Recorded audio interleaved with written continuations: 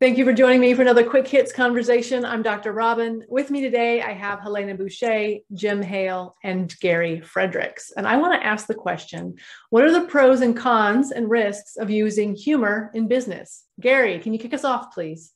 Yeah, I'm actually known for my humor in business. It's something I do. I do it because I like to keep people loose, and sometimes tension builds up.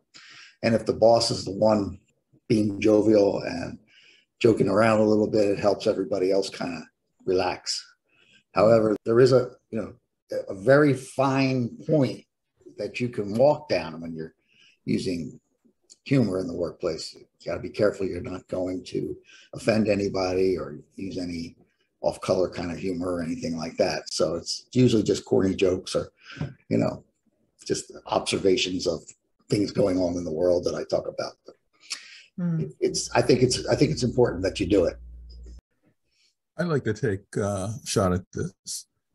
Humor can be used as a multifaceted tool or a multi-edged sword.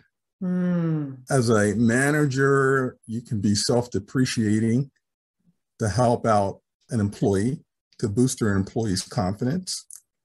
Sarcasm or humor can be used to showcase an example, to make it larger so people can clarify what's going on.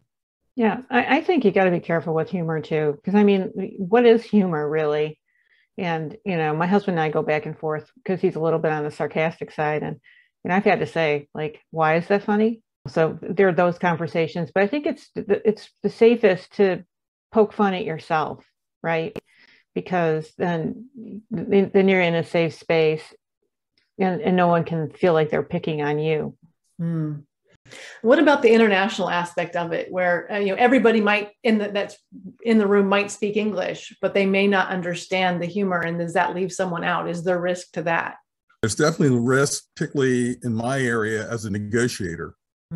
So one thing you try to do is find out who you're negotiating with, try to find out as much information as you can, but different countries have different styles.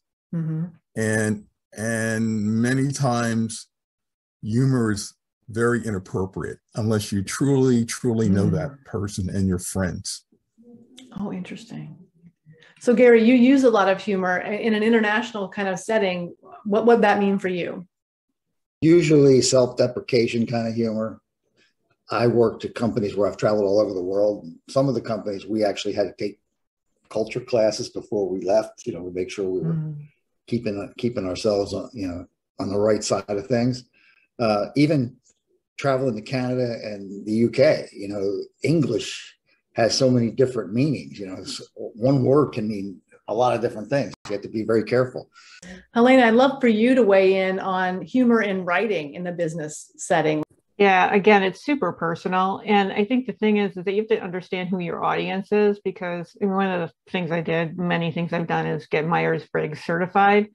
And depending on what your type is, you're either going to be super literal minded, or you're going to have a more abstract sense of what is funny. And so if you're speaking to a bunch of engineers, that's going to be one type of humor. And if you're speaking to a bunch of artists, you can sort of bounce around more. It doesn't have to, the connections don't have to be so literal, because they're making them way more than you are. So I think it's really important to know your audience and use it sparingly and strategically and almost surgically. And also, if you can poke fun at yourself, that's always the safest. It sounds like we're definitely saying that poking fun at yourself is the best idea. What about on LinkedIn posts? I don't generally use humor on LinkedIn posts. I think about it, and then I say, nah, I don't think I should say that. But because, in writing, it's harder. It's harder because even if you're being serious, sometimes what you're saying is not being perceived the way you mean it. So I might look at a cartoon or something like that. If it's something poignant, I might post it or something. But I write my own material a lot, so I don't want to write anything that I'm going to post on LinkedIn that's supposed to be funny. Mm-hmm. The audience on LinkedIn is so broad, it's difficult. However, if you can use a topic that's generic that touches the audience, say Gary's guitar that I see in his background, and use some humor around that, then you touch everybody because music is universal. Sometimes I will have my guitar in the background and use that as a focal point to go off on a topic. All right. So let's say you said a joke, fell flat, then what? Well, probably face to face, you'd have more indication of how it came across. You know, and he's like, oh, I don't know. I think it depends on the person and if what their reaction is. I mean, sometimes it's just better to just move right along and change the subject, you know, because anything you pay attention to or give energy to is going to get bigger. So, but if you've really offended somebody, you know, you can know and you can apologize on the, you know, on the fly and just make a note of not to do that anymore. I've done a rim shot and then said, well, that didn't work too well. I apologize. Right. Let's try to keep it light. So they understand I'm trying to keep it light. So I think it depends on whether you actually offended or you were just bad. That's true. Oh yeah, God. If you're just bad, you could just say, well, that was not good, never mind, and move on. But if you offended someone, I feel like you really, in the moment, you need to deal with that. And I think that's one of the hardest things when you try to say something funny. So I have an example. When I was working in corporate, I was on a conference call and someone was speaking far from the conference microphone and I couldn't hear them. And I jokingly said, hey, are you speaking English? Meaning, hey, I can't understand you. And when they got close enough to the microphone that I could hear them, they had a super, super thick accent. Oh, no. And I was mortified. But at the moment, I was like, I don't even know what to say. Yeah. Yeah. Sometimes you just got to take those and eat them. Behave yourself sometimes, you know. I mean, you know, I like joking. I like making fun of myself. I can't make fun of other people because they don't understand, you know, that it's coming from a place where I make fun of everything. So I just shut up sometimes. And I don't, in that situation, I don't even know if I went back to the guy later and apologized. I know someone else on the call said to him, oh, she can't understand you. Can you get closer to the mic? And kind of tried to smooth it over because they were all in the room and I was the only one that was distant, but it was so awkward and I felt really bad.